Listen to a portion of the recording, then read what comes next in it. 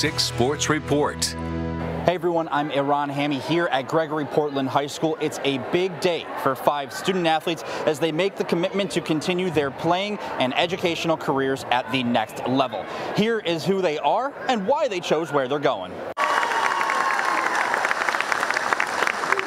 Colton Harrison, Abigail Moreno, Brody Mitchell, Madison Kilgore, and Bodie Talamantes all signed letters of intent on Wednesday to continue their academic and athletic careers.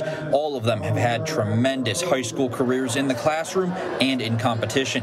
You may know Colton Harrison for his play on the gridiron, but he actually loves his time on the track and field a bit more.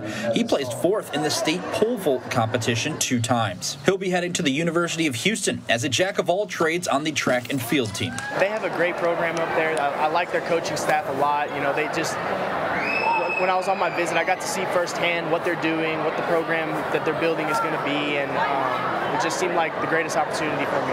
Although she's reached the state powerlifting competition, Abigail Moreno is also a do-it-all softball player, so she'll be heading to Galveston College to play softball for the Whitecaps. I chose this college just because I felt like it was home. I felt like it was best for my family, and overall I love the coaches and the vibes I got for there, and yeah, I'm just excited to see where I end up. Brody Mitchell has been a towering presence on the defense of the Wildcats football team, even earned All-State honorable mention at one point. Then his senior season came and he played both sides of the ball, adding tight end to his resume.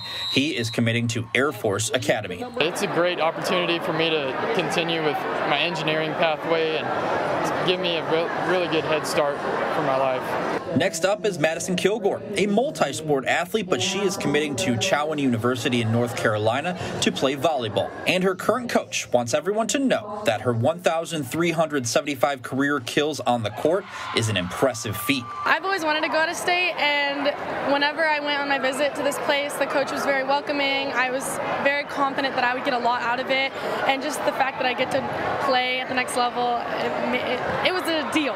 Last but not least is Bodie Talamantes, taking his talents to Coastal Bend College, where he'll be continuing his baseball career. He's a 2-time All-District honorable mention and was part of one of GP's best baseball teams. It's a JUCO, so I really wanted to, I think I should go there and develop first before exploring my other options, so I thought that was my best option.